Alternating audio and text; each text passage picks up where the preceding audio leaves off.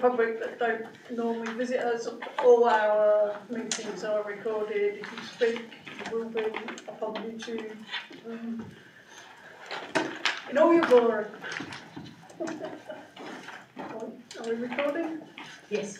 So, welcome to the August Full Town Council meeting for Bingley Town Council. First item on the agenda, 23, 24, 81 chairs remarks.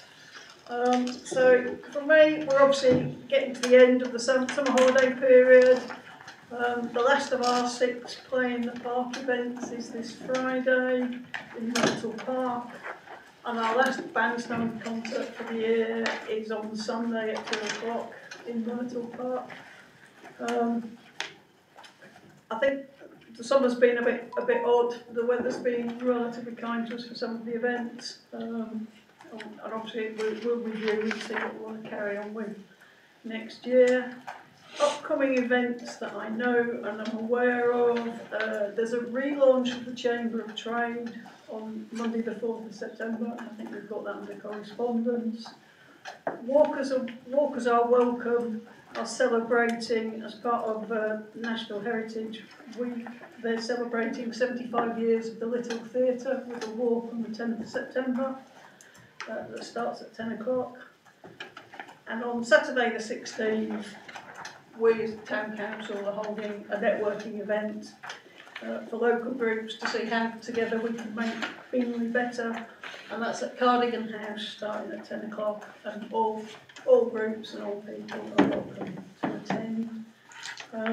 From looking at things like Facebook and other social media, there is a lot of comments about antisocial behaviour in and around Myrtle Park particularly. The plea we've got from the police is that if you do see it, whilst it's fine to put it on social media, it would help greatly if it's actually reported to them so they can build up a good picture of what's happening and then take appropriate action. And they recommend the live chat service to actually get that through to them. Obviously we've got Bingley Business Expo coming up towards the end of September. So we still need some councillor volunteers to man the stall. Councillor Good said he could do the afternoon, so if there's anyone who could do the morning, please discuss afterwards. And then last but not least, as we learned today, congratulations to our own Deputy Clerk for passing the Silker exams. So, very good. Well done.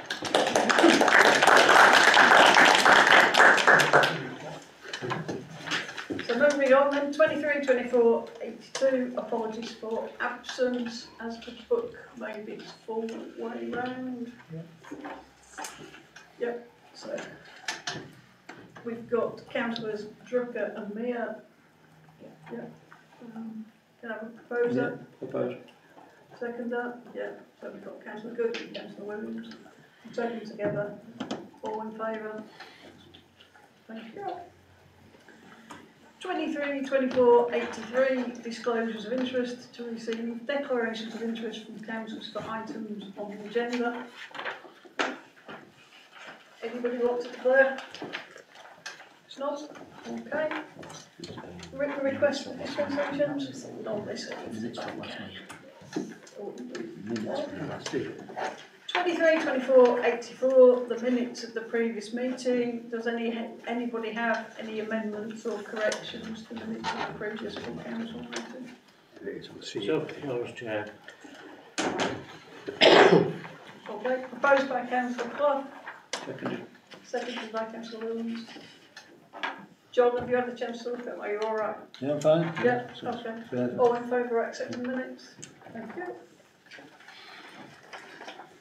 23, 24, 85, confidential items to be discussed in confidence after item 104.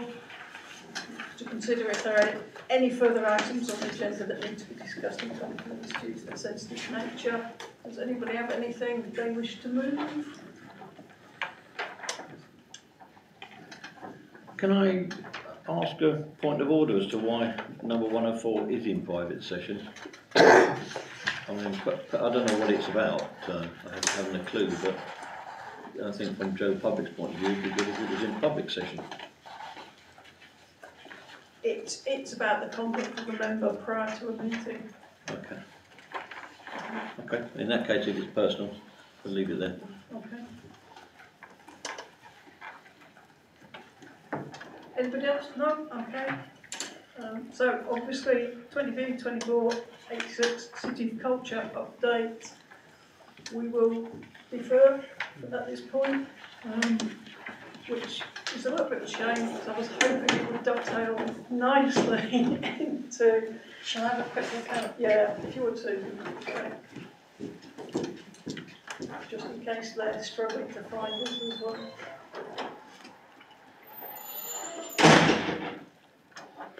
Just at the entrance to this venue is a little confusing, isn't it? Nice venue. No sign. No sign, okay. So we will move on to 23, 24, 87, public participation. Members of the public are reminded this is their opportunity to speak to the meeting on any topic relevant to the work of the council. They will not speak during the rest of the meeting unless specifically invited to do so by the chair. Helen, have you? Yes, if I may, through the chair, I'd just like to recognise we have a new member for Gilstead, of which I'm a resident, and I'd like to ask Councillor Shaw what his priorities will be for Gilstead in particular, and the Town Council and the town in general. I've been on council before. I know quite a lot of issues with the town centre, and we need to push, especially. And I live in Gilstead myself anyway, so we need to look at what we're going to do. We've got speeding cars, we've got issues with traffic, we've got parking issues, we've got and just general things around there at the moment. But the town centre, we've got issues to do with pushing everything else, but what we can't do as much as the main councillors can. May I again ask through the chair, given your very vocal opposition to the formation of a town council initially, what's changed your mind? I'm trying to do something in the community. Can we expect to see you supporting Gilstead Village Society? Can do, yes. If I get an invitation, I'll turn up. That's not a problem. Thank you.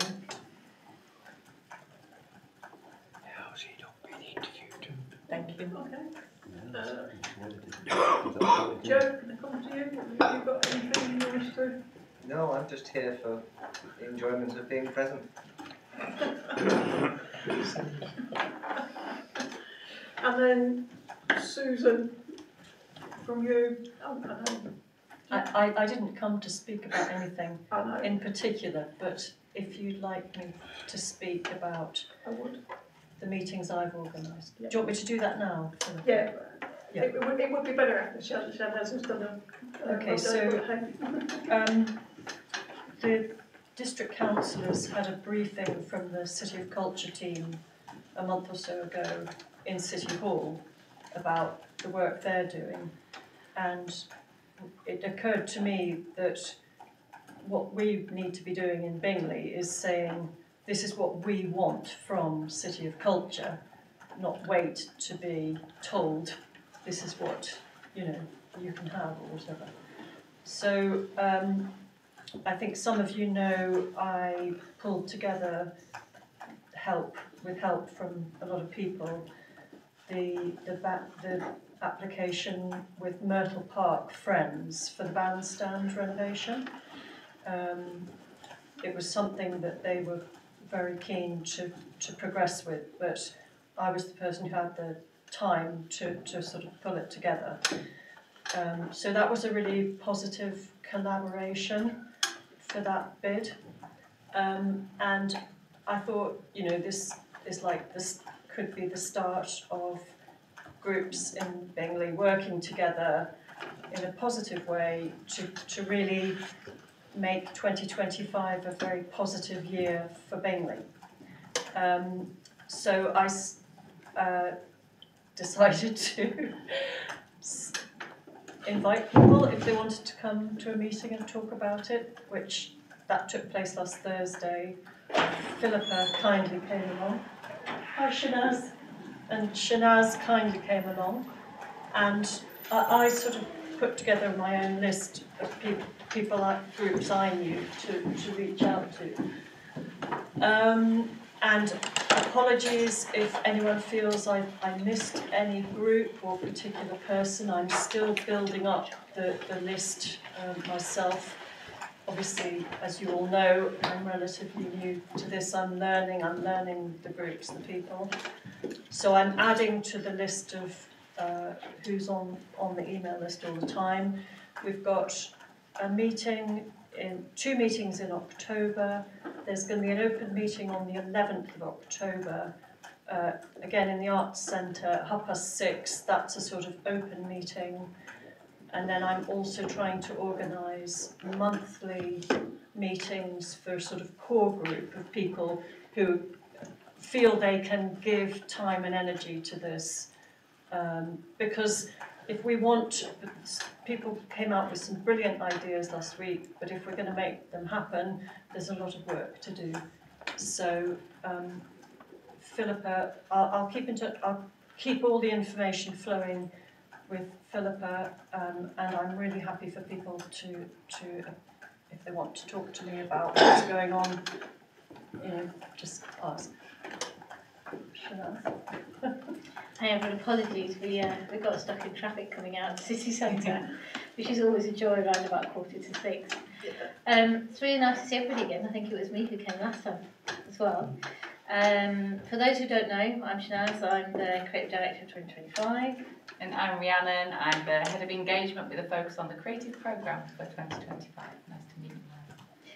So is it worth me kind of giving a quick update? You've obviously heard most of this before, so... The other members of the Town Council haven't, so please really happy to do that.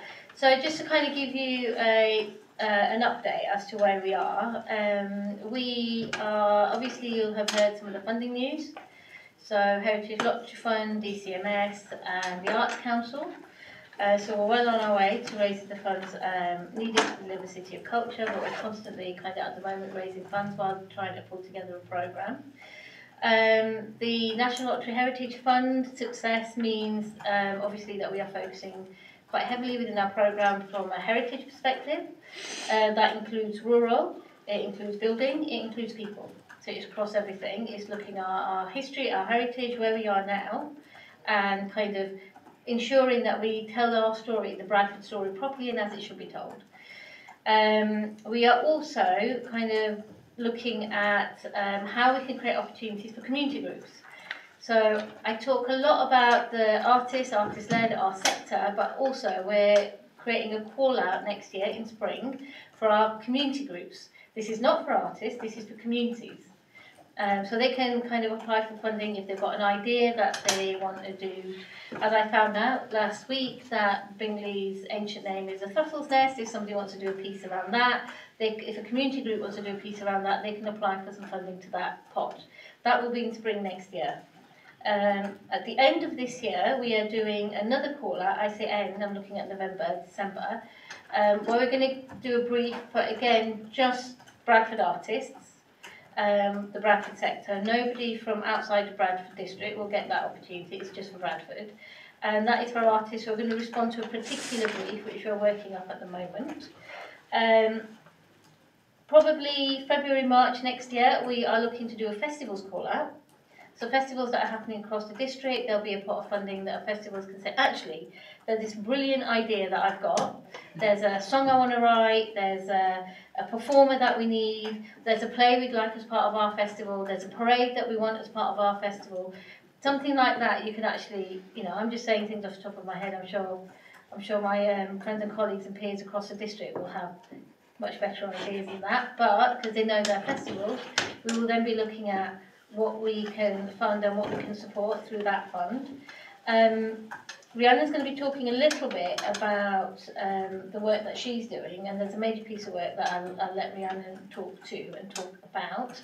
As part of our heritage, when I'm also thinking about rural, one of the first things that I did last year when I was in post, end of last year, is I spoke to a lot of the walking groups.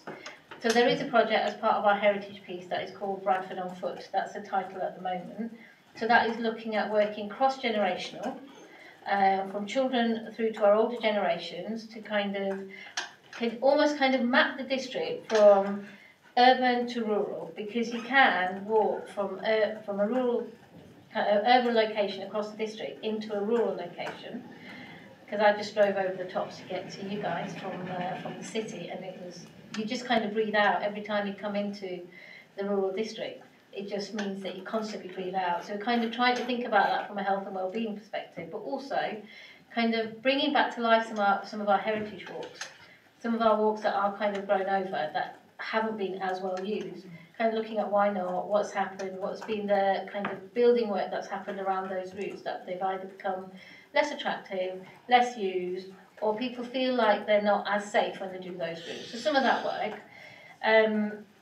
We'll be announcing the full programme for the year in September next year. And so we're doing that so that our district, everybody can know what's happening, but also because we'll be working with community groups, we'll be working with artists, we'll be working with, schools. Those people who are involved will know what's happening within the projects that they're involved in, but actually September we'll be launching the programme. So everybody will know what's happening as part of our year in 2025. As we kind of start, what I found last week and what I found as I'm speaking to people across the district, and as our team are going across the district, is everything's kind of synchronising. So, when you're of a place, you know it, and you kind of get a sense of what some of the kind of wants might be or needs might be, and then when you meet people and they go, actually we're thinking about this as well, and we were thinking this could be an interesting way of doing it. So then that adds to our thinking. So they were constantly kind of gathering and saying, how can we add value? How can we give opportunity? And how can we ensure that people feel included so that they're part of it? So we're constantly doing that. And we were actually on the way here looking at when's the next town council meeting that we can then attend. So do it as like a regular update. So make sure that we come to our town councils as well as our city councillors so that everyone feels like they're involved and included. I'm going to hand over to Rhiannon now. Oh, thank you. I don't think I've met any of you before, so really nice to meet you. The programme that I'm developing is about making sure that we have more creative communities, but that also where those communities are already creative, where there's that latent creativity that's already happening in communities, we're shining the spotlight on that work and that activity, and also making sure that we engage with formal education so that we have a free of charge offer and opportunity available to all 209 schools, primary and secondary, across Bradford District. Developing those ideas, Sinead's mentioned our Heritage Fund at the moment. One of those programmes that we're developing is called the Bradford Curriculum. We're going to be looking at how we can ensure that young people in schools are aware of the rich, vibrant history of the whole of the Bradford District. So how can we make sure that young people are also responsible for understanding and telling those stories of their local community? So rather than just sharing formal information, young people help us tell our own stories back to the rest of the community as well. We have a large piece of work that we're developing with communities, which will allow us to work with artists in all of the 30 wards across Bradford. So that piece of work at the moment, we're just in the process of a funding application for that work. We have plans that will mean that we're starting to work in each ward from 2024, so that by 2025 there'll be an artist that is working regularly in each of those 30 wards. That work will allow us to work with communities to find out what they are already doing that's cultural and creative, and to expand and bring a spotlight to that work, but also to bring new creative practices to those local communities, areas that they're particularly interested in. We describe that as a socially engaged piece of practice, which might mean that we're working with artists to understand what local communities might like to improve and change, and then using creativity and culture to help make some of those changes. But it also might be for those communities that they just want to have a great fun time, and we're also really up for communities that are kind of wanting to actually just have a bit of a party as well and find their own unique way to celebrate being a city of culture. A couple of other things that I'd just like to mention alongside those two programmes. We're already going to be working in secondary schools developing a project called Digital Creatives. The aim of that project is that we basically feel that at the moment a lot of young people are always using devices and are absolutely brilliant at using devices, but in a bit of a passive way. So this is about helping young people learn some of those creative and digital skills so that they can become makers of digital technology and make their own digital creative artworks that we can then showcase as part of 25. A couple of other ones to mention, which is we've got a freelancer sign up on 25 happen and be a huge success. We're going to need a huge raft of freelancers. That could be anything from British Sign Language interpreters to chaperones working with children and young people. That might be some people who've got loads of time on their hands who want to offer a real specialist skill for paid work. It might be people who could do a few days here and there and have a particular skill. We ask people to sign up via our website. There's a form on there that will be held on the website for at least another 6 months. People can sign up to it there. The other thing just to mention is that some of this work's already happening. We're developing a programme for writers that's just started in the last couple of weeks, working with a national organisation called Payne's Plough, who are brilliant at new writing, and a local organisation called Freedom Studios, and that's free training opportunity for writers in the district as well. So I'll leave it there and I'll hand back to Shanaz. So we wanted to kind of just come and give an update of where we are. A lot of the opportunities that we've talked about are going to actually, call-outs are going to start going out into the public domain, because some of this has been as a result of the funding that we've raised. That funding that we've raised is against some of these programme ideas. And so some of this work is actually going to be done in development. Development being, our year is 2025, January to December. It will be January to December. But there's development work that has to happen to kind of get us to that point where we have quite a few finished projects, 365 days, and or 52 weeks, however you choose to see it, is quite a long time. So we're trying to kind of embed as much of what we're trying to do within our communities across our district. And with that in mind, we've also, I don't know how many of you might have seen the call out that we did for a competition at I think it was in February, March this year, which is a Royal Institute of British Architects competition about a peripatetic venue, where actually it goes throughout the district. We've also had the Culture Capital Grant.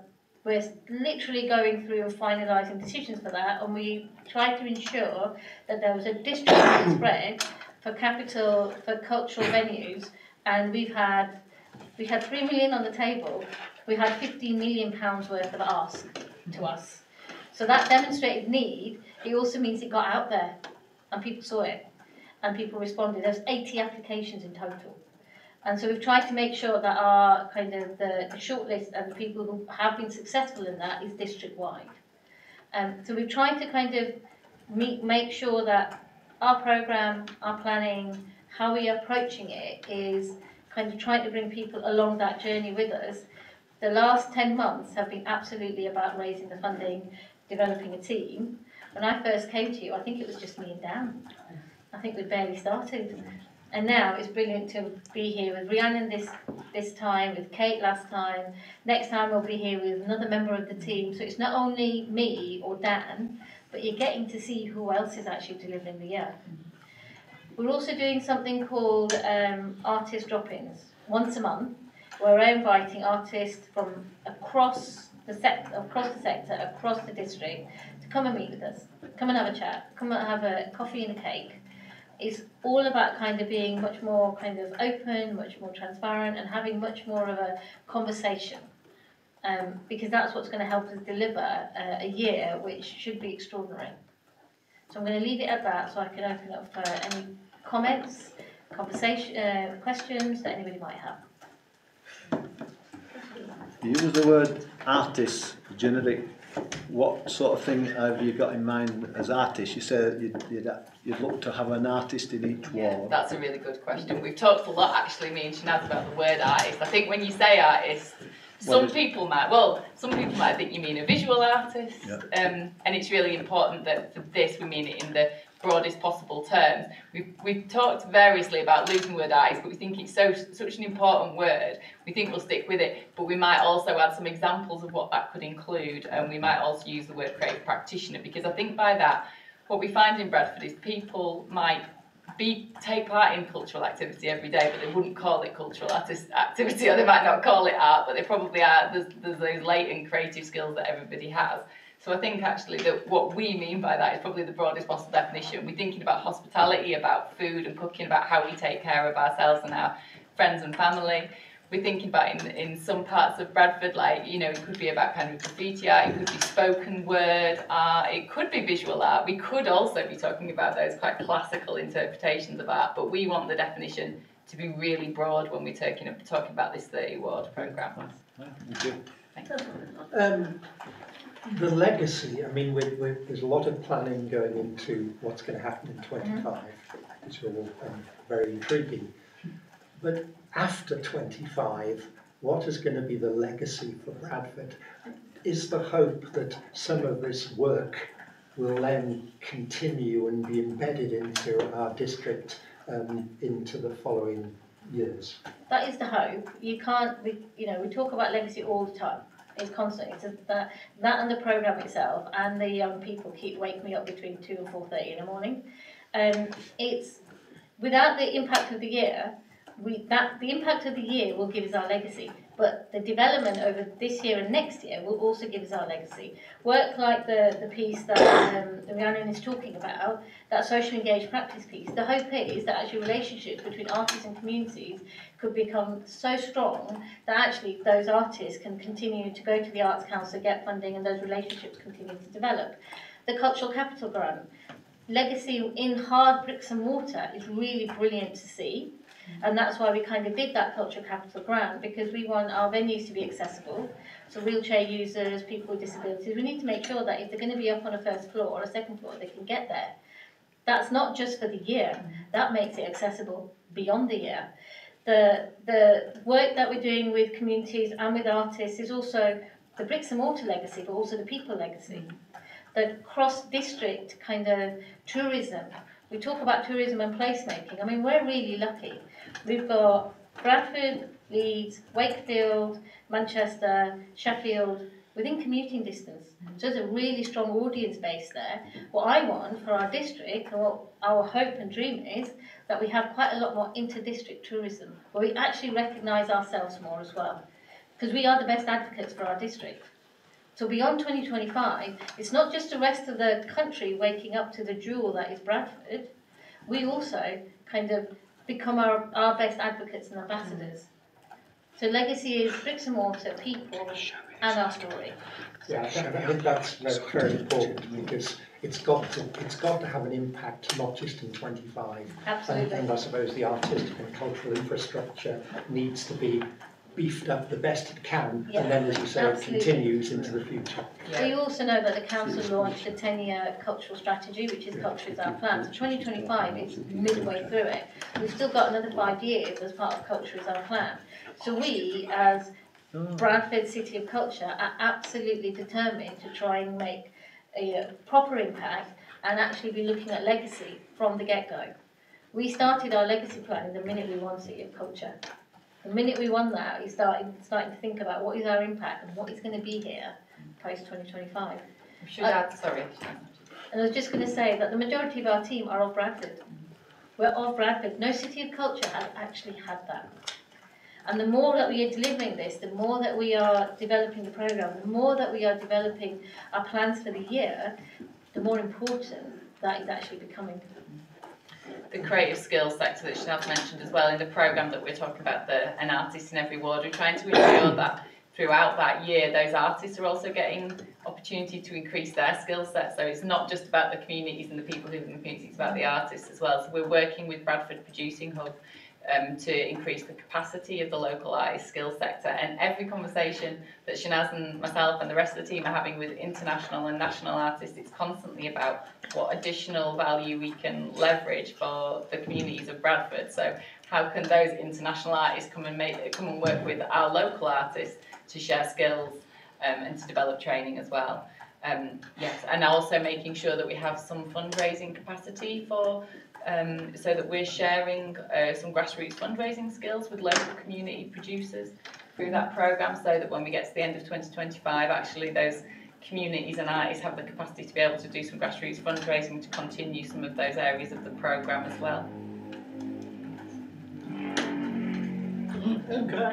Do you have an envisaged figure, a monetary figure, that this City of Culture for the year will bring to the area? That's constantly shifting at the moment as the funding conversations are being had with funding partners. So we put in a figure of 35 million when we put the bid in. So that's where it is at the moment, but we want to grow that. We definitely want to grow that. That's the funding that we'll bring in. Do you mean like sort of gross value added? No. You mean that in total? specific? I mean the pure money that Yeah. City of Culture will bring in from the tourism, etc. Oh, from the tourism. Yeah. Oh, I can give you some of those. Not what you envisage to raise, No. to do Okay, it, so from what you tourism. envisage that it will generate. That piece of work is Yeah. ongoing at the moment.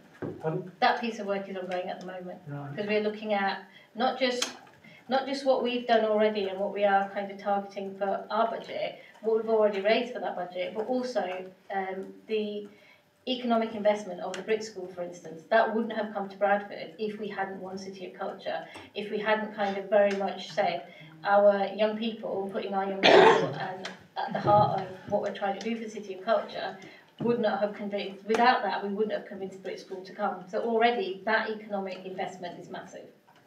It's huge. So if you're trying to get £35 million to do it all, what is the times figure that you envisage coming back?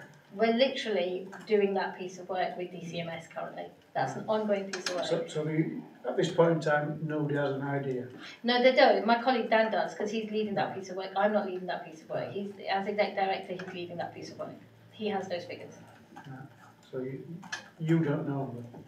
Not off the top of my head, no. No. Just a rough. Well, we envisage 35 million spend, but we're going to get 5 times back. Well, right now we are looking at, from a visitor perspective, what I can give you is that we want 15 million visitors to come into the district. I can't give you a sum because I don't want to say a figure if I haven't got the exact details. If I don't have the exact details, I say a figure and it's not that. I get that. So that's the only reason why I don't want to say a figure, because I shouldn't just pluck one out of the net. You should actually have the exact figure that we're working to. But from a visitor numbers, we're looking at 15 million to come into the district.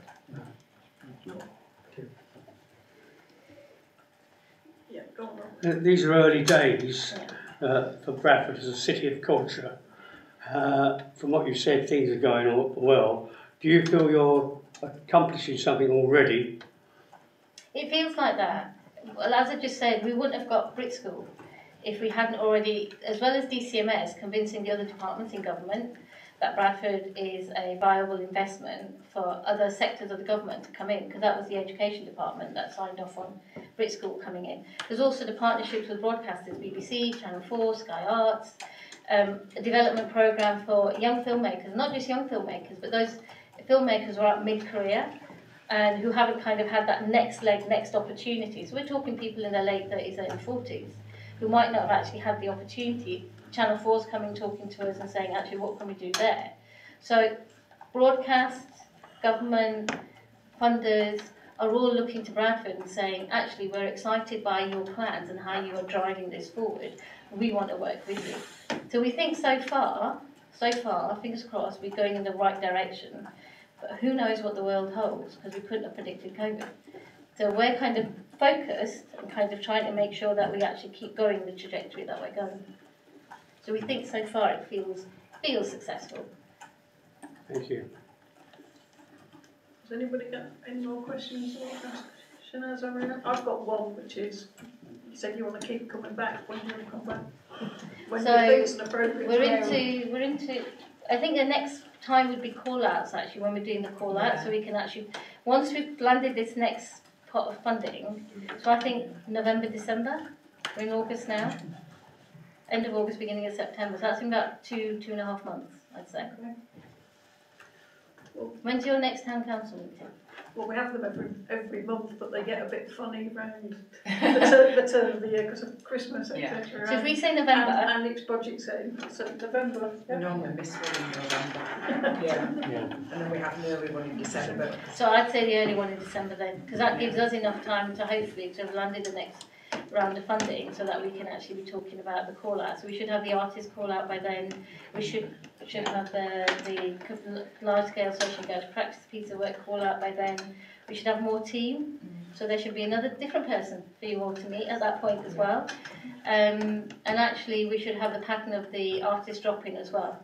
So by that point, you know, there'll be much more to talk about as well. Right, so December, we'll put them in the invite. Thank you very much for coming. I think it's okay to definitely. But it's always a pleasure, because if we don't kind of come and speak and talk, we kind of don't know what the thinking is and what the queries are and what the questions are. So we'll keep doing that. Thanks very much. Thank you. Thank you.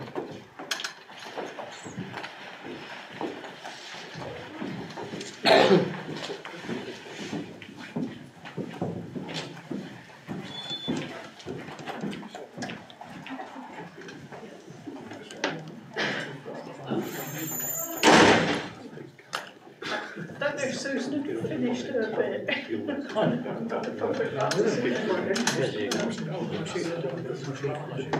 I think she. I would like to speak for it. We'll move on. No, you've got another member of the public here.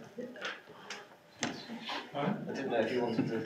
No, No. I learnt to keep my head down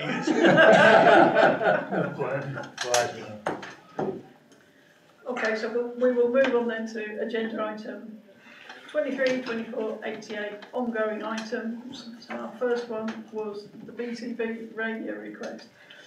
Now, we seem to really be struggling to find dates and times for this. I mean, do we actually want to do it? Are we struggling because of councillors or because of BCB or? Councillors, What do we want to do? they want to make a radio programme where they come in, they interview a few of us, they have a couple of local acts sing from the corner of the hub, and we just talk about what it's like being a council and being councillors. We did have a meeting set up, we didn't get confirmations that people were coming. I had asked people to put all their availability for September in a spreadsheet. It's not happened. I'm getting the feeling we don't have a lot of traction to do it, and if we're going to not do it, let's not keep. Do we have any idea, sorry Chair, do we have any idea what the take-up from other local councils is? You know, is Shipley all over it, Bowden all over it? Or... Shipley has done one, yes. Okay. Joe Ashton was on the radio. What would we want to get out of it? It's more like, if we're doing it, what do we want to get out of it? For councils generally, for being a town councillor, for what we as Bingley are So we've got doing. some jewels in the crown that we can explore and show them. Well, it's whatever people who want to take part, want to bring to the table. No, I think it's more than that. I think it's a council, what the council wants to show, not what individuals want to show. Well, they want to interview individuals. No, I get that, but there's got to be a it's common narrative, hasn't there? Yeah, but it's got to be the things that really Yeah. interest individuals. Is Joe Ashton the clerk of Shipley, or is that? Yeah, he is the clerk. He is the clerk, what? There's the clerk. Get her on the way, yeah. Well, no, I think I don't want to be involved. when they did Councillors that volunteered were the councillors that wanted to be involved, weren't they? Yeah, they were, yeah. Councillors. I said I'd do it, but sorry, I haven't seen this spreadsheet. That's passed me by. It's on Teams. All right. I provided my input can have a via email, but haven't put it on the Teams thing. So. But no one else has. That's the thing. Well, I mean, my view is I'd do it with an arm pressed up behind my back. Yeah. My London accent doesn't come across well on a tape recorder. I know that from Oldham. It's been dogging me for 40 years, so you know, I'm not maybe the best person, but hey, I'll go for it. We need Lewis Curdell back, that's what we need. Well, yeah, but he wants to do like an hour programme, so it's got to have sufficient people who, with arms on their backs, if that's the way we view it. What kind of reach? I'm willing to be involved, and I would have gone to the earlier meeting, but I know it's been difficult finding a mutually convenient spot. But do we just want to say, not at this time, thank you very much? Is that your gut feel? Given the amount of the struggles we're having to take it forward, I think so. Okay. Unless there is an upswell of take up to do it. Is that your proposal? That's my proposal. I'll second it. All in favour of not doing the radio programme? Oh, can you put your hands right up?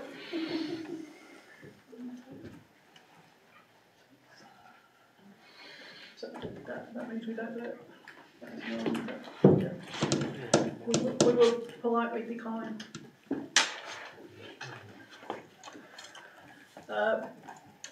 Bingley Pool, is there any update? No update at the moment from Friends of Bingley Pool.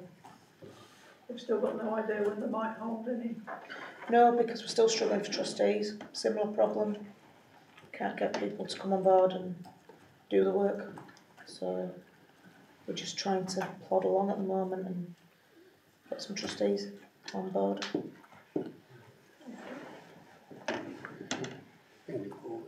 That's a little bit disappointing, isn't it? Yeah, it is. There's various issues with that, and it's just we're just getting through that transitional phase. We will move on then. Can we launch that into City of Culture? Not really. Putting for a grant or something like that. Well, all that's in place. It's trustees we need to do the work, Right. to do filling in the forms of the grants and publicising and one thing and another. There just isn't enough of us. There's only 3 of us who are active at the moment. Right. And we just can't do everything. So we're basically just treading water. So to speak. Just not in Bingley Pool.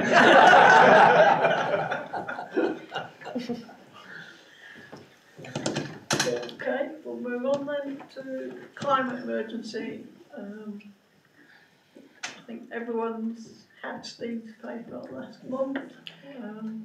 Yeah, if I may, Chair, I've kicked this around for a year or more now, and to my mind, when that was put before the council, it came with no evidence other than the fact here's a nice policy that's been put before district councils, and district councils can impact their carbon footprint by they operate bus services and things like that, so they operate fleets of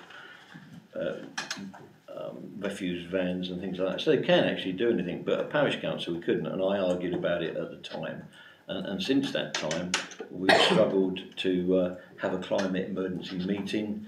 We struggled to talk about anything in there, and if you look at the bullet points which were in the original motion, we can't do any of them.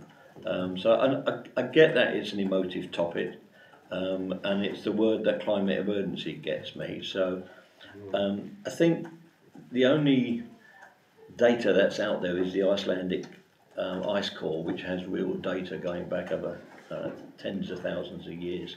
And that reveals that the Earth's climate has varied for as long as the planet has existed, with natural cold and warm phases. In fact, the Little Ice Age ended as recently as 1850. Therefore, it's no surprise that we're now experiencing a bit of warming because we're coming out of an ice age. But people don't understand that or even know about it. But the warming is now far slower than the predicted. The world has warmed significantly less than predicted by the IPCC, which is the International Party for Climate Change under the World Health Organization. So climate models also have many shortcomings, and they're not remotely plausible as global policy tools. Basically garbage into them, garbage out. They blow up the effect of greenhouse gases such as CO2. I asked in my paper if anyone knew what the percentage of carbon dioxide was in the atmosphere, and this came up briefly in the last meeting. So I won't test you, but it's basically 407 parts per million. The charts describe it as a trace element, and you know, if you're going to go and eat something with a trace element of salt or whatever, you know, you don't even worry about it. But I guess if you could say if it's a trace element of strychnine, you might.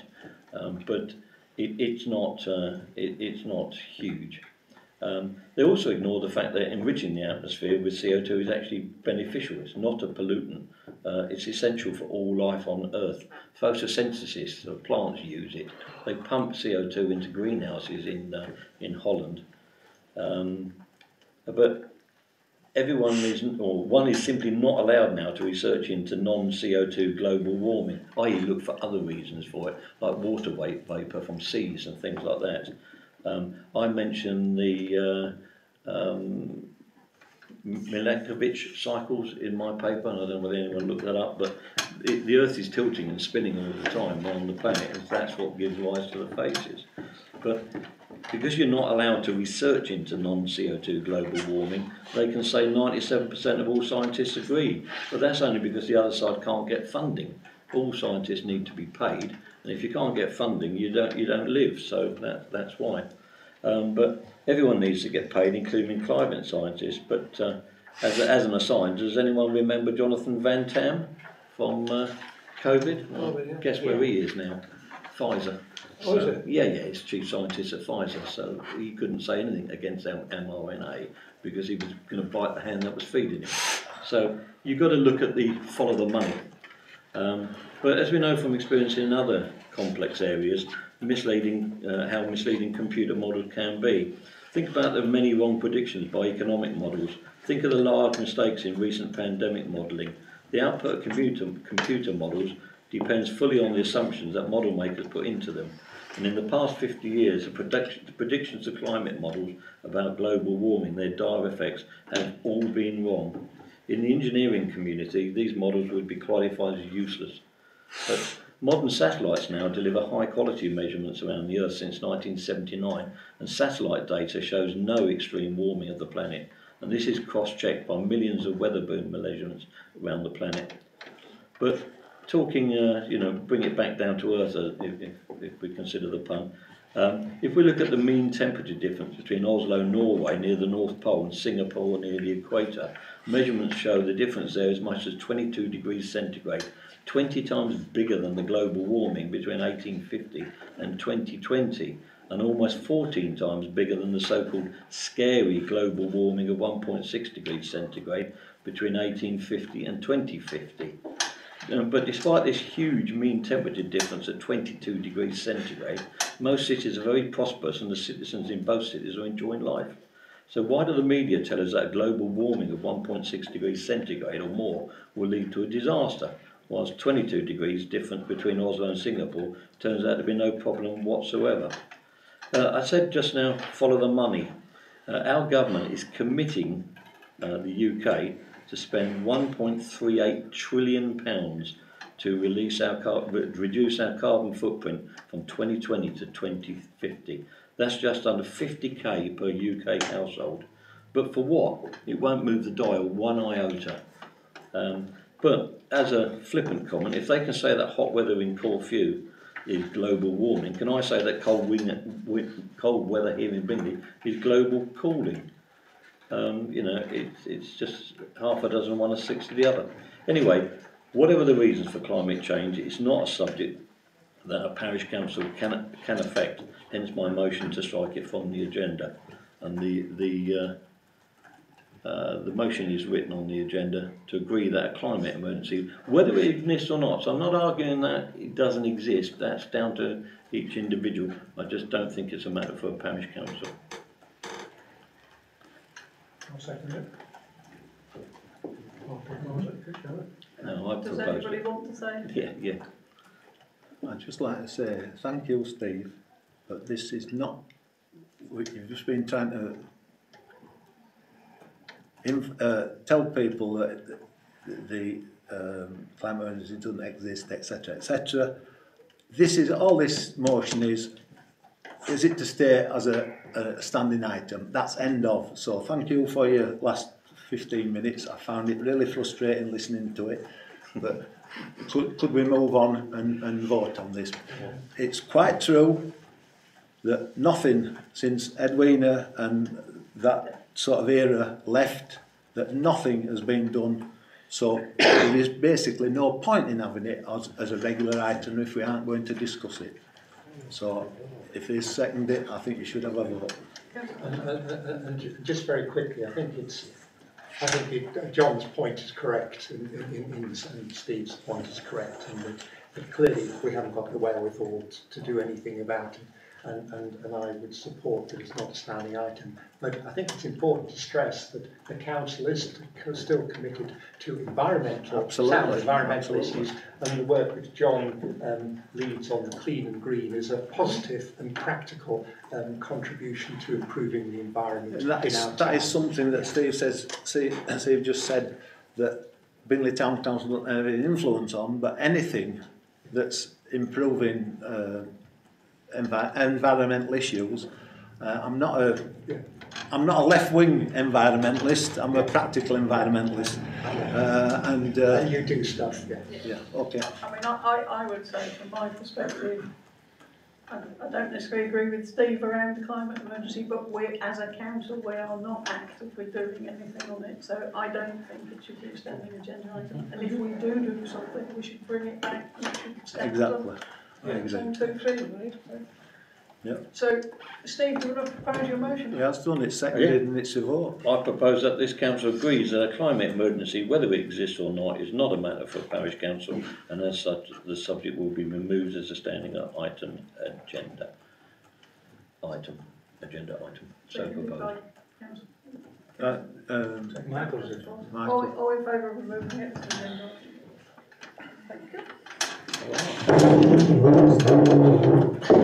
So, D speed indicator devices.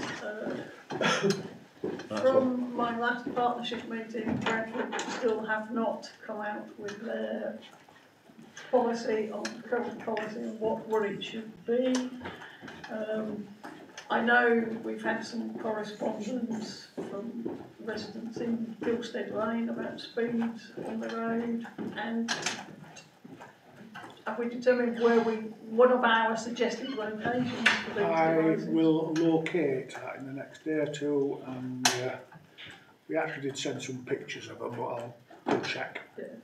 So I just don't know if they're exactly where we're getting speed complaints. So where are we? Because I got the impression that Bradford had changed the policy, that they weren't allowing us to do it. So how can we do anything? You might as well knock that off as a standing item until something comes up. Well, they haven't changed the policy. They're reviewing the policy, but they seem to have been reviewing the policy for a prolonged period of time.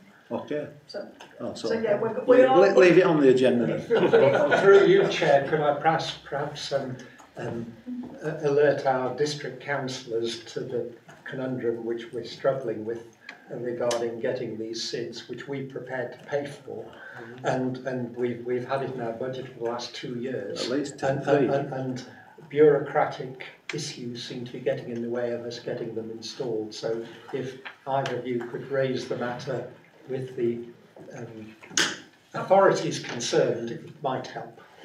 So I'm happy to do that, but I would like full details. So Yeah, we could first be. we could pick it up. Thanks. I mean, it comes up at every board partnership meeting where has Bradford got with these, so that we can move forward. And unfortunately, we will use our ward councillors to try and.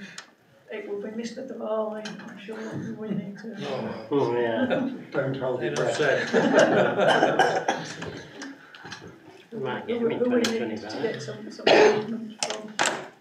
Okay, we'll move on unless there's anything else on 6.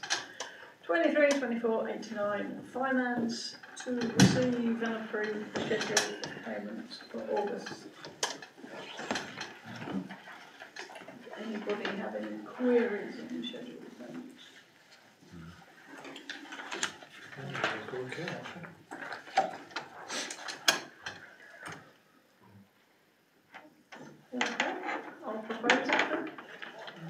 by councillor Wood. All in favour of accepting treasury accounts? Are you with us, councillor Williams? Yes, I am. And to agree the bank reconciliations for July. Any queries on those? No. Proposer. Proposed by councillor Good, seconded by councillor Winner. All in favour? Okay. 23-24-90 policies to consider the need for a detailed review of the council's financial regulations and standing orders. I think since we approved both of these in May, there's been a number of discussions that's gone on. There's a number of areas where we know we've still got to bring the business case process back before council, but that will have some minor implications for the financial regulations. There's been some discussion around what standing orders actually say and how we do actually run some of the meetings. So, according to standing orders, we should only have motions that are written on the agenda as written, and we do have lots of agenda items where we say we'll agree a way forward, and we do, as a matter of practice, take a proposal and vote on it, which seems to go against the standing orders as written. So, I think we probably do need to have a thorough review of them and just make sure that they are working and fit for purpose for how we want to work and how we do work. My suggestion would be that we push them back through F&GP to have a look at and revise. Yeah, and if necessary, a small working group could go through them. Any objections to that? No. Yeah. I mean, clearly, Chair, I mean, we'd only change them if we feel we need to Yeah, change them, of because course. obviously a lot of them are perfectly fit for purpose, and we've reviewed various bits from time to time, but there are a few issues which have emerged recently which we've somewhat been constrained by. Yes, I think we do need to ensure that they do reflect how we want to work as well as how we should work as well. Okay, so we'll push that to F&GP. 23-24-91, appointment of councillors to external bodies, Pub Watch and its current form. So, to delete the need for council to Pub Watch, Councillor Williams, do you want to say anything? I mean, you circulated your paper. Circulated the paper. I mean, basically, that's a small group of publicans who call together ad hoc meetings as and when necessary. Like after the Bingley Weekender, they had a quick urgent meeting because they had a few fights. What they're not going to do is share with us details. They're not going to share with us an agenda. They're not going to share with us any names. Or if we do have names, because we are there, we can't discuss it in this forum because GDPR and things like that come along. We could raise with them issues outside of a pub for littering or broken glass or whatever, but they say, well, then that's not an issue of Pub Watch, which is purely about the misbehaviour of people within the pubs. So if you want to raise it with the pub itself, crack on, but it's now to do with Pub Watch. So I think it was one of those misunderstandings of what the Pub Watch thing was all about, whilst we put our hands up and said we need 2 people to go. But I think we're sticking our nose in where it doesn't really warrant being. So I've recommended that we strike the need for 2 councillors to attend Pub Watch. I'll second it. That's a fun. This is a bigger surprise. No Pub Watch. I mean, it has to be said again at the Ward Partnership, the police say Pub Watch is working very well. But they don't go. Andy Alderson doesn't go. Just as an aside, Andy Alderson doesn't go, nor do the police. They go when there's an issue, when they've been called, if there's GBH or ABH or whatever going on. Right, so we'll delete them from our list of committees and bodies that we attend. 23-24-92, the link between Bradford Council and the Town Council. Right. Obviously I'm relatively new to this. And I've sort of like seen some at social media lately, and obviously the new road layout down by the school there's causing a lot of issues with people. Some of the practicalities of it don't seem to have been worked out before they've done it. And there just seems to be, to me, as a newcomer, that there doesn't seem to be any link between Bradford Council, the Bingley councillors that are on Bradford, the three of them, excuse me, there's two of you there, and the Bingley Town Council. There doesn't seem to be any coercion, so we don't seem to know what's going on over there. That could be embarrassing to us, and we could do something over here that could be embarrassing to yourselves.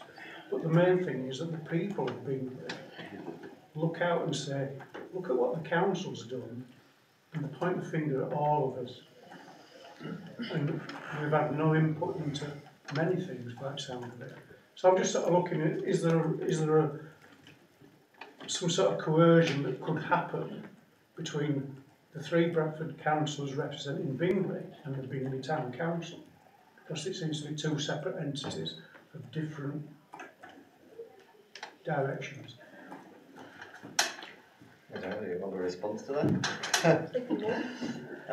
Well, sorry, but you two are actually here. Yeah. I didn't know you were going to be here. No, it's all right. But seeing you are, I'm very happy to. Yeah. It's a good question. I'm happy to answer it. So, the simple truth is, the town council, when it was founded in 2016, was founded on the basis that it felt we weren't getting enough out of Bradford, and people stood up to try and see what they could do for the community, which is why all of you are here today as well. And it's done. I think, in my view, and I'm with Mark, I originally opposed the town council formation, and but I stood because I felt they needed representatives who shared the scepticism. But I have to say, I've been pleasantly surprised at some of the things we've been able to do to improve our community. I think John has been a stalwart ever since 2016, going out there and doing all the good environmental work. As for our part, yeah, we recognise there's a disconnect between district councillors and town council, so as of, well, the space when we can finally breathe, having got a better understanding of our roles, so like you, we're all fairly new to the post. Longest serving Labour district councillor's only been in there 2 years and a bit, so we've got a better handle of things, and so now we've taken the view that we want to have a better relationship with the town council, and we recognise that disconnect existed. And whether that's through space, time, or whatever the reasons are for it, we've agreed that at least one of us will be here at every town council meeting going forward. So you'll always be able to put any questions you have to us, and we'll be able to report back if you'd like us to on the activities we're engaged in. And so you're involved in that consultation as well, and we can get your feedback. Obviously, some things will be sensitive, so we won't be able to share with you directly at that moment, but we will share the thinking behind it, if, of course, when it goes public. But yeah, you're right. So we're trying to build that bridge. Chair, it is fair to say though that with this road layout down past the school, it did come to town council. Being the town council were aware of it, because I remember we discussed it at least one meeting, if not two. So. But I'm not sure that the road layout as it now exists is what... It isn't what we wanted, no. It's what came to us, because these things do more... It has changed, but we did discuss it. I don't see a problem. It's supposed to be a traffic calming exercise, and it'll certainly calm the traffic. It's cost me over 100 quid. Can we have one minute, guys? I think Councillor Clough is right, it did come to us, but I think what Councillor Forrester is saying, can we have greater involvement? And I wonder whether the two district councillors saw more of that scheme in discussion before it was started, and had meetings with the ward, the officers, like the road guys, to really understand the impact on that stretch of road. Because what we saw was a little tiny PDF, which was hard to get your teeth around, and it was all yellow boxes and codes and keys and things. And the reality of it seems to be far removed from the little PDF we saw. And I'm wondering, and I think what Michael is getting at is, would have been better because it impacts on Bingley, whether these guys could have come along and put up a bigger map and talk to us about dimensions and perhaps meet there and talk about it. Because to me, the bus stops are right, absolutely blocking the thoroughfare, and there's a matter of time before there's an accident. Picking up Councillor Good's point, yeah, it slows the traffic down. I've got friends who live there in Southlands Grove or whatever, and they said it's brilliant. So because, you know, the traffic used to scream down there coming out of Bingley, not just to Floorwick going down the road. So it's half a dozen to 1 and 6 of the other again. Some people like it, some people don't, but I think it's true to say that we didn't really appreciate the full extent of the impact of it. When you look at it and you think, my goodness, I've got neighbours who think it's part of the 15-minute city that you guys are bringing in by stealth, and that's going to be a gateway with a barrier there. To be fair to myself, I was elected in May. Councillor Winnard may be able to answer your question. Nice. Thanks, that's a fair comment. I think people need to know the background of the whole scheme was that there was some terrible fatalities and accidents on that stretch of road going past Beckford School. And quite what the solution was is a different matter, but it's fair to say lots of residents on that stretch of road, some in Bingley Ward, some in Bingley Rural, clearly wanted some action. The school wanted some action, the Bradford Council was able to get substantial funding from the West Yorkshire Combined Authority from their fund which deals with accidents of prone roads to do this work. I think it's fair to say that since it's been implemented there are mixed reviews. I mean, I think it's fair to say that, I think Steve's point is lots of people, when they see things on maps, don't quite know how they're going to actually work out in practice. I think the bus stop is a problem because I know there's a lady who rang me up thinking I was still a councillor, complaining that it was difficult for her to get to the bus stop because she had some sort of walking device, you know, a trolley type thing to push ahead, and it was challenging for her. There's been issues about where people can park along there. There's been issues about people maybe parking in the side roads, and all of those things. So I think that some of the criticism is reasonable. There were other things which didn't happen. There were suggestions which I think we resisted. I think for putting road humps on Wagon Lane, which to me seemed unnecessary. There was, I think there was some suggestions for some further road humps in the main road, which I think that you know, Bingley people have got enough road humps in our vicinity.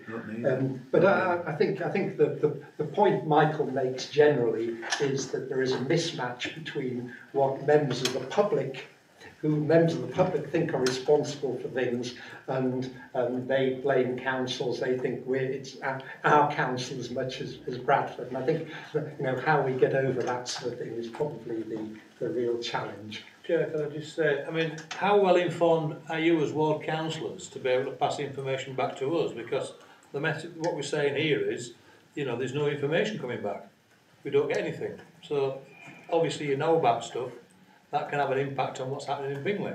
So it'd be useful to get a feedback on that. That's really what this is about. I mean, I appreciate we've diversified into redoing the road down in opposite the Bingley Grammar School, opposite Beckford Grammar School. But really, here it's how can we work together to get information? How will it work? And what can you give us? Because, you know, we get nothing. I mean, it's not fair to expect us to answer this. We're literally just throwing it at us. No, we're asking the question, how can you inform us?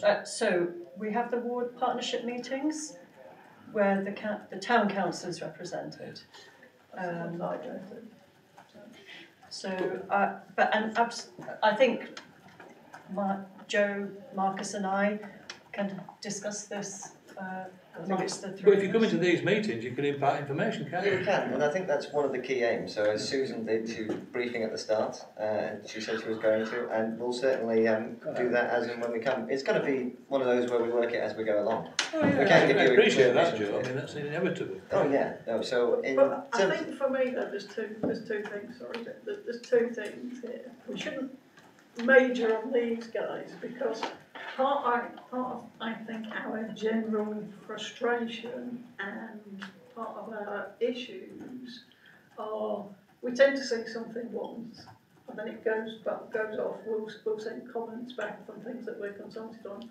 It's a bit like planning, Howard, isn't it? Where we Yes, it is, yeah. we make comments, but then Bradford Planning Department have negotiations with developers and will agree something that we've never seen again. So it's more that how do we get information back off council officers as opposed to specifically the ward councillors, I think. And how can we make that flow of information better? Because I think that's where we all struggle and we all get frustrated because we know we do have some people who will come and say, you've had this on your agenda for years because it's just making drip flow process. So I think it's almost a broader thing. So let's not put it all on these guys. No, but they will have some information they can put back to us. They will probably have some better information on some things than us. I suspect they also struggle, but they probably have better access to council officers. I was just going to point that out, Chair, that it actually says the link between Bradford Council and the town, not the district councillors and the council. But they are Bradford Council. No, they're not. No, they're not. well, your representatives on Bradford Council. Yeah, you said on Bradford Council. Yeah. I'm acutely, Just I'm like acutely aware, If we didn't have them, we wouldn't have a council. as I live in Cottingley, that there are district councillors who represent Cottingley. Now, I'm not sure whether that's one of the district councillors who's here tonight. No, different. So can you get together, this has nothing to do with politics, it's just about attending your town council meeting. Can they get together, please, and make sure that we do see a district councillor come in who actually represents Bingley Rural. Bingley Rural? I don't think that's our responsibility. They've got 5 parish councils to worry about. I just think it also works the other way. You know, if we have issues in our wards, we need to let the local councils know as well. If we expect them to help us and back us up, we need to let them know. So, you know, if we don't, we can't moan if we don't get any Indeed, let support. them know what we're interested Absolutely. in. I mean, obviously everybody is welcome to attend their surgery as well. Yeah. I'll say that on your behalf, I'm sure that's true. Of course. Just on Mark's point, I think the one suggestion I can think of is if you do have any questions ideally ahead of your full council meetings, just send us the questions so that way we can come back hopefully with a fully informed answer. Yeah, that's fine. Yeah. Reasonable ask, and then But there'll be things happening that we don't know about. Yeah. That you can inform us on. That's really what it is. On Michael's point about, it was Steve's point about the PDF. Yeah, Jeff and I got a much more comprehensive, here are giant maps and layouts, which I'm sure if we'd asked the question, can we share this further afield, or can we get a proper full size of this? Yes, we could have done that. And you could have seen the full scale plan.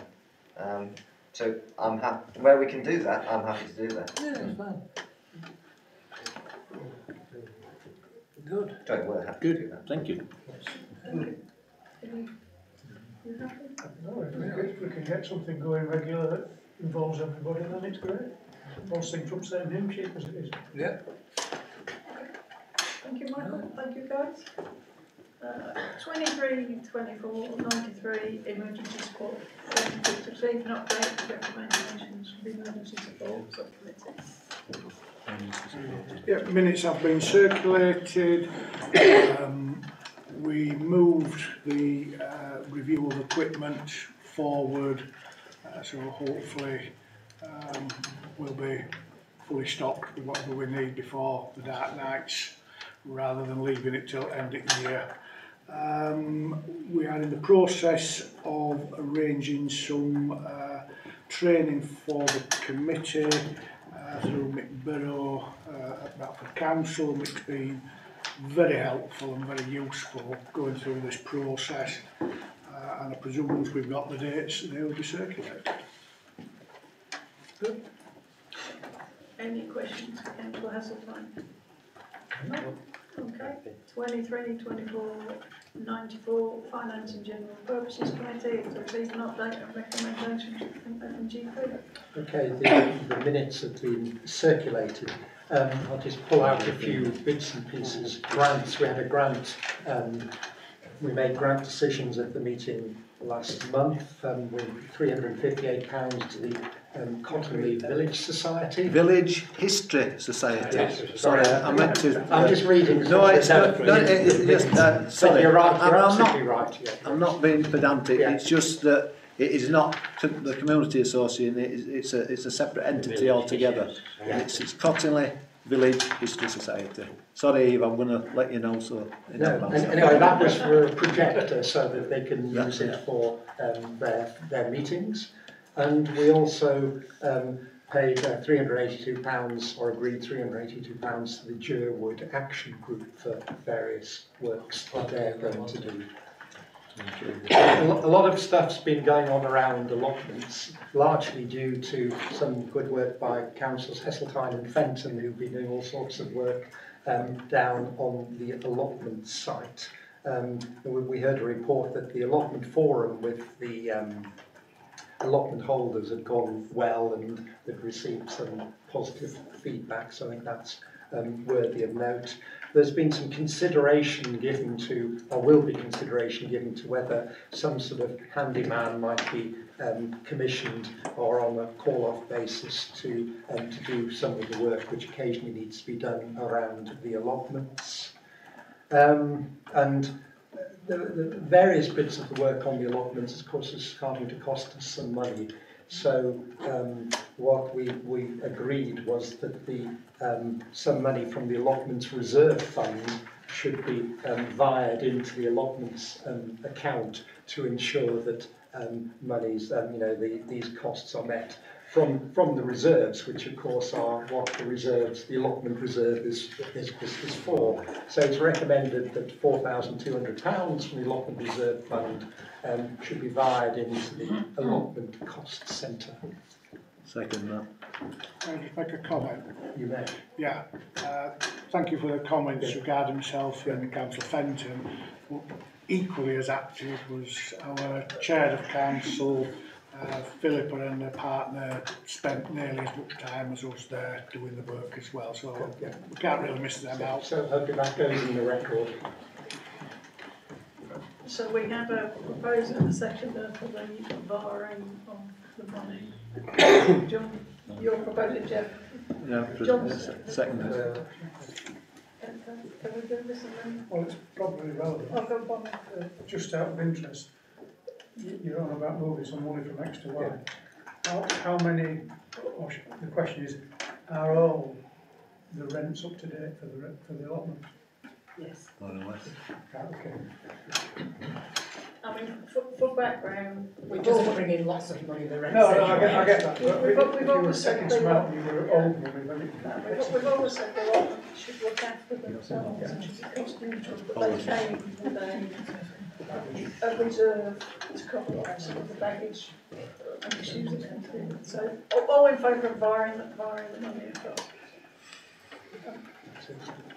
And I think there was one other thing that I think was on the minutes, which was around, we have at full council in the past said we've moved some of our money into the public sector deposit account. The paperwork process for that has been prolonged, so I think we did decide we'd move a lesser sum because we've now got lesser money, but it's still not gone. Just so people are aware, and that will, so money will go into the interest bearing account at some point. Hopefully not. That's all right, there's all sorts of things we could raise. Any questions on F&G for Jim? No? Okay. we'll move on. 23, 24, 95, the neighbourhood plan working group. Okay, thank you, Chair. Well, we were at last here. The neighbourhood plan working group lumbers on with this project. We have reached a point where we're happy with the draft neighbourhood plan. The up-to-date version is on Teams. However, Aldred Designs was on holiday back yesterday and has this morning updated the several typos that were needed, but they were really minor. I'm happy to read them out to you. There was this can list doctor surgery in Bing 1, which is a policy. We just changed it to list it in Bing 1 because we'd already done it, and that occurred twice. And the other big typo was really that we were defending the post office in Gilstead, which is already closed, and there's a new one open in Priesthorpe. So we deleted that and added the one in Priesthorpe onto a new Bingley chart. So that's really detailed within the plan itself. And there was one typo where it said wackling instead of walking. So really they were just saying before we put it to you guys and get it out into the public marketplace, those small details should be updated. So the plan is before you for agreeing. We're not ready to go to Regulation 14 survey as yet, because we're still talking about the wherewithal of how we tell the population that Reg 14 is out there. We have had some fairly high costings back from the Royal Mail. We know what the distribution is for cost for our annual newsletter. It's about £1,100, and the Royal Mail was circa sort of 8,500. And we don't really have a clear idea as to what's best to do yet. So the clerk was off asking other councils what they did, and the other local councils didn't send a postcard out to every household. So I guess for our next meeting we'll be deciding whether or not we need to do that, but it's currently in our plan to send a postcard to Dear Occupier. The plan is out there for a survey with the web links and things like that. The issue for us in using the walking routes, so the annual newsletter, is basically there are certain blocks of apartments that they can't get access to. So whilst we're saying we would do it to all, we know we're not. So it's how do we cater for those, whereas Royal Mail can. But there was an email came out today about confusion between our annual newsletter and the Conservative newsletter, which someone had mixed together. But it does. I mean, I received some junk mail from the Royal Mail this morning, along with a typed named letter. So we haven't got a handle on it. So what we're doing with the council is seeking to approve what we can at this point in time, so that the working group can focus on what it needs to focus on. So the first motion is to agree the plan, but there's a separate piece of paper which the working group agreed we ought to flag to you, and it's a chart.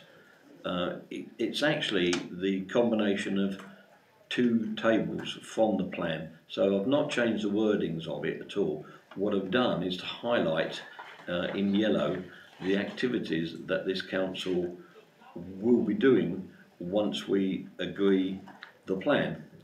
The consultant was pointing out to us that we need not wait till the end of the referendum, which is the end of Regulation 16, which on the current timetable is sometime in 2025, before we start to do these things, because these are the sort of things that we should be doing anyway. If I can just highlight a couple of them, in Micklethwaite it says Bingley Town Council to discuss with bus companies options for connecting bus from Micklethwaite to other settlements. There's a similar one in Eldwick, to bus from Eldwick to the town and linking all the sub areas together. There's another one about working with the other allotment companies in Micklethwaite and Warren Lane, to make sure that we're aware of vacancies and usage of those allotments so that we can defend allotments generally. There's a working with the school, Bingley Grammar, to improve the biodiversity of areas of the school site which might create environmental benefits, strengthen the case for retention of underused lands in open use, should in future parts of school fields be deemed surplus to requirements, so defending green spaces. Now these things don't have a lot of cost. They do have cost in terms of council time and councillors' time and staff time, but they're not things which generically say we shouldn't be doing. You know, we should be looking at the application of the design code and Bradford's design code on our high street. We should be talking to the building owners of the potting shed to say, could you remove your 8-foot silver birch tree at the roof line, please? It's letting the high street down. You know, we should, as a council, be doing some of these things now. So I just wanted to let the councillors know that embedded within this 105 pages is these 2 tables which are aspirations for this council to do. And I personally think that our priority list should be drawn from these lists, as well as doing SIDS and things like that. We should be aware of these things in the plan, because the plan is for the next 13 years, starting now from when we wrote it. So that's that on the council. Now, Chair, do you want to vote these things individually as we get to them? Yeah, I think we need to. And then just on so let's have a discussion then about the neighbourhood plan, before the 104 pages of PDF that Audit Designs have presented and laid before you. I mean, Steve's pulled out this list of aspirations just so they are in front of people and you can see them. But just to be clear, the plan does say identifying something as aspiration. It does not necessarily mean that the town council have the ability or the funds to deliver these projects. The projects will require input, so they are. Oh, they require business cases, risk and resource documents. Yeah. We're not necessarily going to do them, so we're not committing the town council to do these things. These are the things that people pull out that the community, we believe the community want to see happen, but how then what will necessarily happen is not. We're not committing ourselves to delivering it. I think we need to just be clear on that. But the contrary to that, if we get to the end of 13 years and have done none of them, you wonder why we got it in the first place. So you've got to have a mind to say that that's a list of aspirations, and therefore we should cut our cloth. If people come forward with ideas to deliver them, we should be looking at them seriously. And if I can say, I mean, I think whether the deliverables is different, but I think these are the right sort of things which ideally the council should be looking at. Whether we have the wherewithal to do all of them is said. But I think that when we're thinking about work programmes and things, say, for coming years, we need to go into here and pick out some of the things which we can actually deliver. Yeah, I had as an aside, I had a conversation with Marcus, the missing district councillor tonight, and his view was that a primary function of a town council is to deliver for the community a fairly big project every 4 or 5 years or so, which is not being delivered by the district council. I wondered whether he was thinking a swimming pool at 4.1 million. I wasn't quite sure. But you know, it's joking apart. Essentially, you know, we have the capability to deliver a set of toilets with £187,000. So that was delivered. The CP toilet, 65,000. So we shouldn't let big projects, you know, slip away because you know councillors feel that we haven't got the capabilities, because we have proven we have. So does anybody have any questions for Steve on the neighbourhood plan itself, or those aspirations? No? Okay, so... Does anyone want to second the proposal that we accepted? I will. You will. Good. Excellent. So all in favour of accepting the neighbourhood plan? This is so it can go forward effectively when we're ready for the Schedule 14 consultation. Yeah, good. Okay, thank you, councillors. To agree the use of Survey Monkey for the survey, Philippa and the officers went through the different types of surveys out there, focusing fairly fundamentally on online surveys. You probably all heard of Survey Monkeys, but there are some competitors out there. But the working group considered all of them and looked at them, and the Survey Monkey by far is the easiest one for us to use and the clearest one for the population to read and use it. For example, it allows you to save your consultation halfway through and go off and read up on a paragraph within the neighbourhood plan if you're not sure about it, and then come back to it. So it doesn't sort of dump itself halfway through. The costs, and I've just looked at the draft agenda, which hasn't been circulated, but the costs of Survey Monkey aren't in there, but it's not onerous, and I don't know whether Philippa can drag it out from the top of her head. Off the top of my head, it's £384. Yeah, it's not a huge. It's a single user licence, but it allows us to do as many surveys as we want. And that's another point. So we can use it for other. It allows you to do surveys, so any other councillor can use it for a survey if they want to find out what the public think about things. Yeah, having just gone on this group and been part of the discussions regarding Survey Monkey and the costings for the policy map, I'm quite happy to second those proposals. Thank you, David. So, do you want to take Survey Monkey first then, Chair? Oh, so yeah, we'll take Survey Monkey. So I proposed it, David seconded it. So. All in favour? Thank you. To agree the costing for the policy maps, So these are, the policy map is an online map and it's high definition, so you can drive into it and scroll into it and see what it is. And it's a map of all the policies which are included in the plan, which we've just agreed, in pictorial form.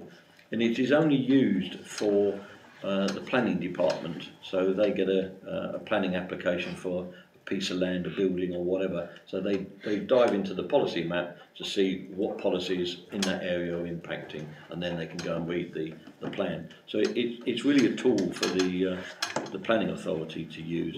However, you know, we refer to it, we paid for it, so the public will want to see it, we figure.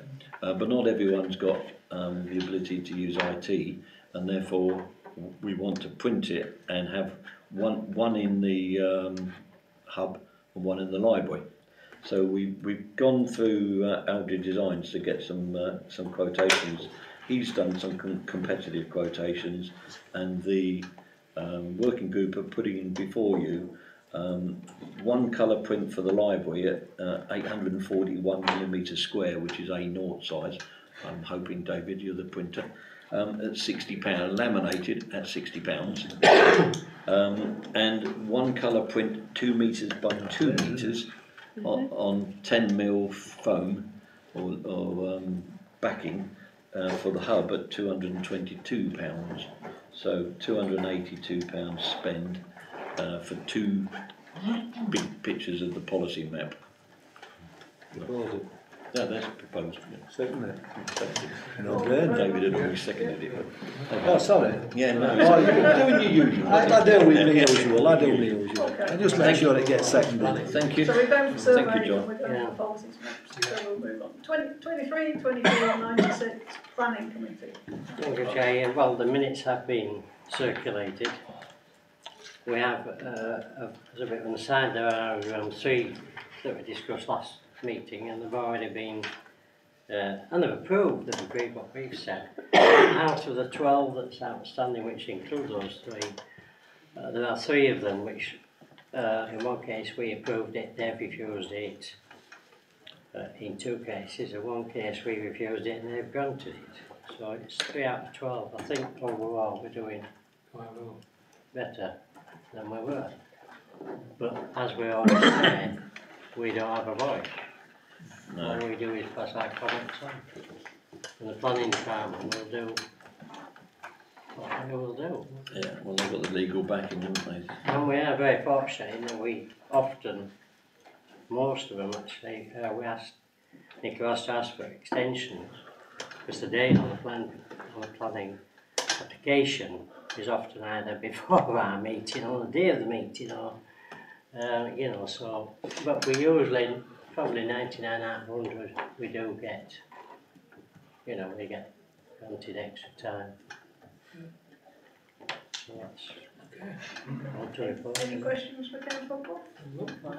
No? Second it. Don't think we need to, it's just an update. Thank you anyway, Linda. 23, 24, 97, Green and Clean. Consider any updates on Green and Clean. Drama time, eh? Drama time, yeah. Yeah, well, so unfortunately we had to cancel the last, fortunately we cancelled it on the Friday, Eve and I, and as you know, I was, well, rushed to hospital and were there for 5 days, and I'd like to thank anybody or everybody who send condolences. Send the concerns, and that's appreciated. I haven't arranged any the next one yet. Neighbourhood Green and Clean forums. I just received a notification of a possible speaker, etc., but it proved far too expensive for the sort of amount of people we get, etc., etc. So we're looking into that. I'll have another word with Debbie and we'll see if we can get anyone on that. As I reported at the F&GP, we got a problem because, as you all know, or probably Councillor Shaw don't know, I know or Michael, we provide plants free of charge to about 12 or 13 local groups. But unfortunately, the contract, and we get them through Bradford Council, which we pay cost price from Bradford Council. But unfortunately, their contractor has gone into liquidation. Now, I have spoken to Mel Smith today, actually, and he has he's confirmed that he has plants ordered, but because this particular company probably supplies a lot of other councils, it was quite a task to fulfil the orders. So any bulbs is going to fulfil the contract for the bulbs. However, there will be mixed bulbs. There won't be any fixed colours.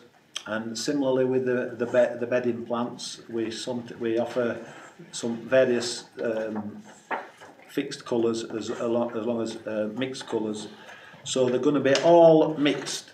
So I'd like to propose, probably me and the office staff, through probably Debbie, that we as a council write to the individual groups at this stage, tell them the situation and tell them what they're going to get. You'll get what you're given. But you're getting it for now, and you'll have a load of colour. So that's my proposal. That's my proposal. I think that covers it for now. I'll see what I can do regarding the next litter pick, but we'll look into the future. Okay. Thank you, John. And then the next bit under Green and Clean is to appoint a councillor with responsibility for Green and Clean matters. We have looked at this in F&GP. We decided not to bring it here in case any of the councillors that were recently co-opted wanted to take this forward. As we all know, John does a sterling job, but I think a bit of cover for him, especially given recent events, would be good. So if there is anybody who would like to take a role assisting John, please step forward now. Just come up with a suggestion for next litter pick. That do me. No, it's success. It's because we're doing so well. That's the problem. I know. Well, I think so anyway. No, I think you do. Yeah. I think you do a grand job, John. Keep going, I keep think a bit going. of support would help you. Okay. Anybody wants to take on secondary responsibilities for Well, career? we'll keep it going for now. And then, No, okay. Looks like you left the job. yeah. Okay, moving on then. 23, 24, 98, 5 rise green marking. I still have no date for when the bread signs are coming out of the bread sign shop. I am going to get our own quote, start making inquiries with people about the plaques in the road, to see how much they might cost. Again, primarily so if something does, if an opportunity does come up for the City of Culture to get something for it, so we're ready to go. I've adapted the design that Canal and Rivers Trust had originally got done. I haven't circulated it, it looks something like this. So this is, I'm going to try and get quotes for people producing something like this that could go on the road, just so we have a better idea of what our plan B might be if nothing else comes to fruition. That's it. Any questions on it? Because Canal and River Trust seem to be bits that I've read recently are struggling, aren't they? And cutting and in fact, I'll jump back to Green and Clean, because I did say the other week that they'd said they could take, Bradford had said they could take on 8 bins. Yeah. That seems to have dropped down to 3. No, we're taking on 8 bins along the towpath, but 3 of them are in Bingley. But it's just the ones I think but that we can are only afford easiest to to get to, and not necessarily in the best places. So 3 and 5 rise will be a problem continuing for us, I think. So it's the 2 further up after 5 rise on Slanted Road and Canal Road, and the one in the middle of Bingley by the bridge that are the 3 that Bradford think they will take on. And as far as I'm aware, it's still Canal and Rivers Trust intention to take the others out. I suppose, Chair, we have to say 3 bins being maintained is better It's than better than none. none, yes. I think it's a watch this space, and we'll see if it does cause us issues once it comes to fruition. Any questions on any of that? No. 23, 24, 99, the town clerk's report. You've all had town clerk's report. No taking, no questions? No? Correspondence. Okay, 23, 24, 100. Correspondence, consider correspondence. So we did have the email of Anna Frankel, I'm assuming. Yeah. About the weekend of traffic, parking on grass verges, driveways. Again, that's Directed the Bradford Council.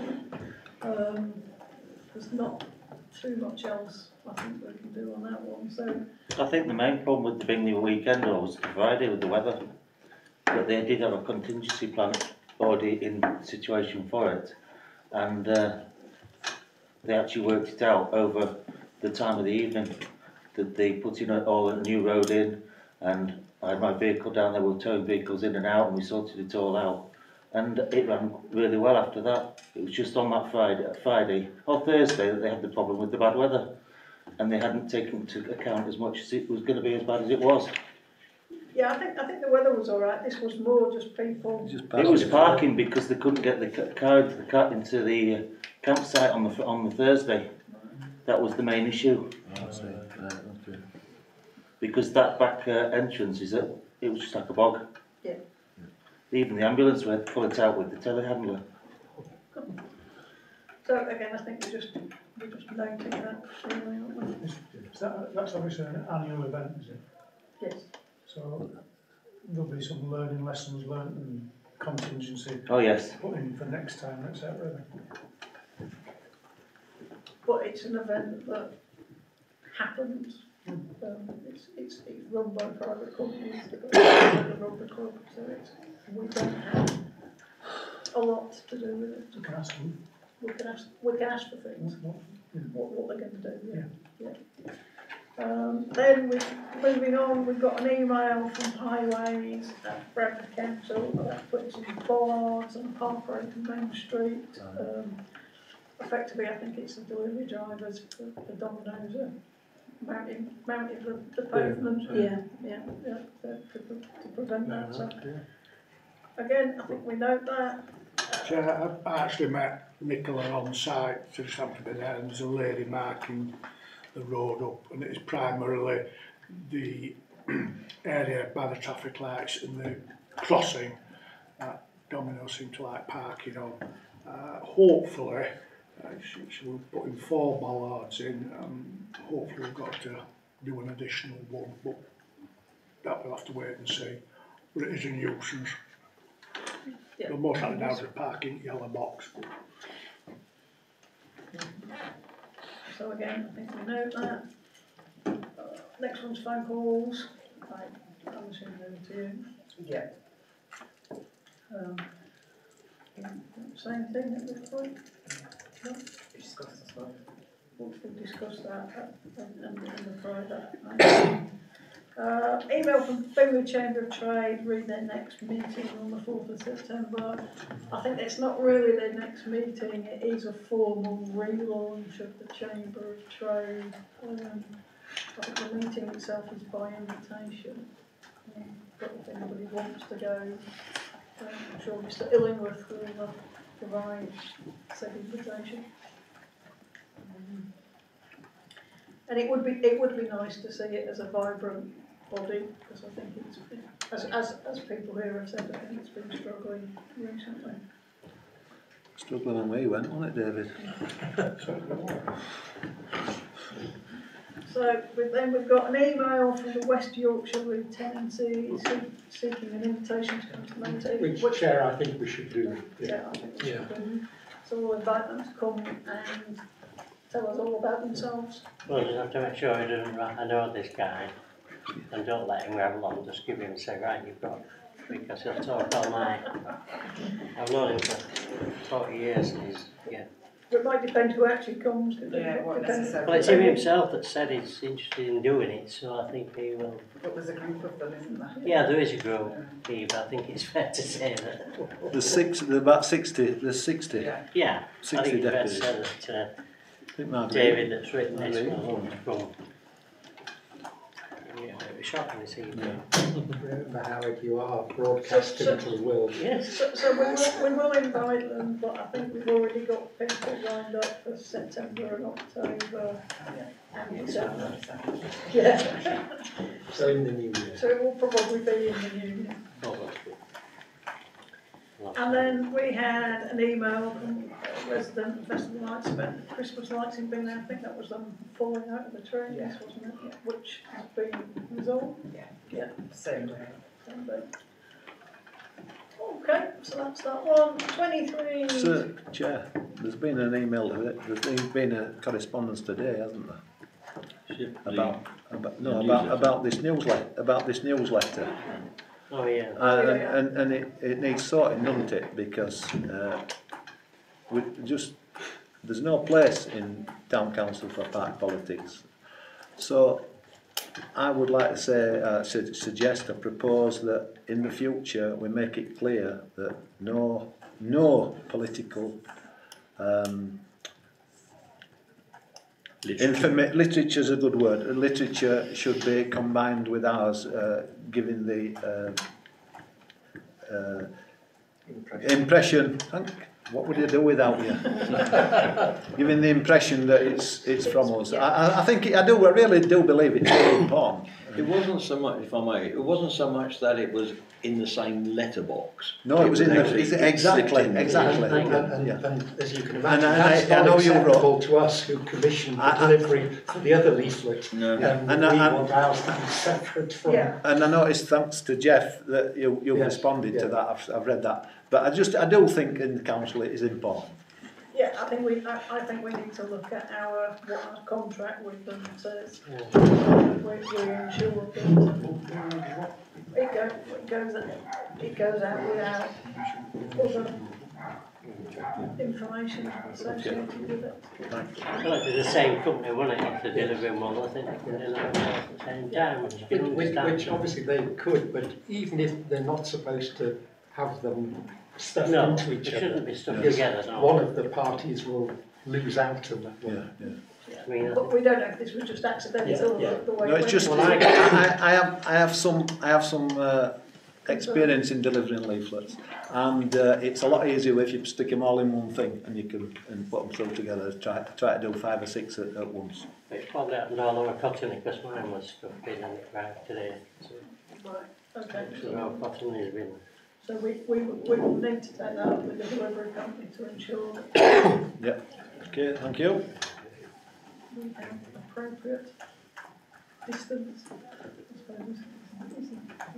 So 23, 24, 101 promotional items to consider any promotional items for the town council which is publicised for the meeting. So Promotional item. we've also got the city culture update.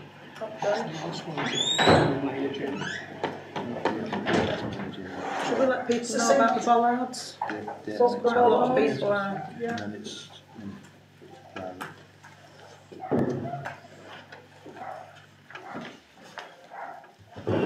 Anything else? Do we want to put something around our working with the ward councillors? Cultural working with the ward councillors? Do we advertise what money that's, or grants that are sort of posted to us? To say these are available for X, Y, and Z people? Yeah, we put more on Facebook and Twitter. Right. Anything else promotional? I think Chamber of Trade meeting. Is that already on? gone. Well, it's next month, isn't it? Yeah, I'm a bit worried because it's by invitation. We can put that it's happening. Michelle's put it out there, hasn't she, and said you can join as a member if you have a business. I had a question. Can I just go through David? Is it invitation? Because you were trying to get as many businesses. Originally it was an invitation, but Michelle and myself made an offer. If they gave us a list of the members, we'd go knock on other business doors in Bingley and say it's happening. Right. And so I would say if it's advertised, you are a Bingley business. That's what I mean. Yeah. It'd be open to. You could turn up. Yeah, that's what we're asking. So publicise it for business people to attend. Yeah. We publicised it already, to be honest. What can we say about progress on the neighbourhood plan? We can say we've agreed it. We've agreed it. And the consultation will be soon, was it? Well, in the autumn. In the autumn soon. Winter's coming. It's being planned. Yeah, it's like treacle. Okay, anything else? Your climate emergency. Perhaps not. I don't think so. Many residents will be wanting to know that we've stricken it from the agenda. I think young residents would be interested. I know several neighbours who would be interested. David, is there anything about the emergency support committee you'd like to comment on? I don't think so, no. It's there as a group, should there be an emergency. We're doing some training. We did agree that we're not going to have a standing army of volunteers because it's beyond the wherewithal, and how do you keep volunteers engaged for maybe another 10, 12, 15 years. So it will be a reactive emergency group. So I don't think we need to say. Okay. Sorry, can I just jump back to correspondence? There was the email from the lady, wasn't there, wanting to join the neighbourhood plan working group? Yes, there was. Yes, you're quite right. Do you want to take that chair? Yeah. Do you want me to say it, or do you want to say it? No, there's a neighbour of mine called Jan Smith who wants to join the neighbourhood plan working group as a lay member. We have my wife Lynn on there as a lay member, John Decker, Tony Irwin, Martin Weaver sometimes, Andrew Quarry. So that it's got space up to 20 20 lay members, so Jan put a 20 name members forward. all told. 20 members In total. in total, 6 of them. There are 14 lay members, so we could do with some more. It's a bit late stage, but we are talking about Regulation 14. We are talking about people standing up and talking about it. So I would propose we agree that Jan should join the neighbourhood plan working group. Thank you very much, John. Any comments? Any objections? Willing victim? It's been seconded, all in favour? For the chair. Thank you, Eve, that was good. 23/24 102, date of the next meeting. To agree the date of the council meeting is Tuesday the 26th of September, and it's going to be at the Little House in Market Street, Bingley. And just advance notice to you all, the first thing on that agenda will have to be the election of a chair. That's both Mark and myself are away. You don't have to elect a chair, you just have to nominate a chair. Well, nominate a chair for the meeting. Depends who turns up. We might all be on holiday. I nearly went there tonight. So that is just advance notice, that will happen. Someone will need to step forward to chair that meeting. Then we're on to 23/24 103, exclusion for press and public. So,